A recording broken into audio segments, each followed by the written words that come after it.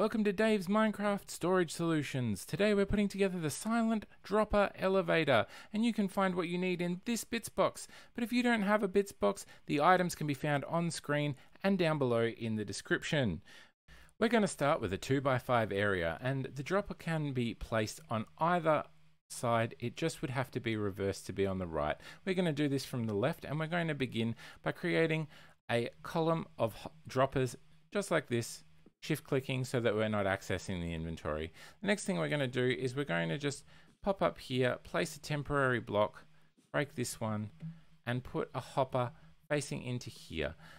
That one can go now, and this will lead into whatever the dropper elevator is leading into, be that a storage system, or perhaps you're putting it into a dropper spitter so that it can go into a water stream. We're going to come back down to the bottom here, and into that bottom dropper we're going to place a hopper facing and then a hopper facing into that one as well. On this lower level we're going to place a building block directly behind the dropper, a comparator set to reverse, another building block with a redstone dust. We don't want to right click it to have the dot, we want that to be directional.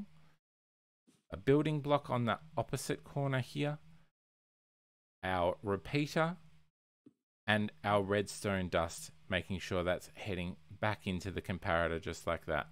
We're now going to come around this side and we're going to target this top corner with an observer, pop that one down, and it's going to be observing this dust. So every time this dust lights up, this observer is going to be firing. We're then going to shift click on that again and target the top of the redstone dust just like that. On top of these observers, we're going to want to put rails coming around this side, targeting the side of this rail here. Oh, not like that. I have a diamond pickaxe here just in case of such emergencies. And we're going to want to have that facing again so that it's detecting the rail. We can hop up here, we can pop another observer facing into there. After that, it gets a little tricky because we're going to be a little too high just to be off to the side. So you could use a building material here to get that that edge that you need. Otherwise, scaffolding works just as well. An observer like this, and another observer like this. Two more powered rails, that's what they're called, and your final observer facing into the top of the powered rails.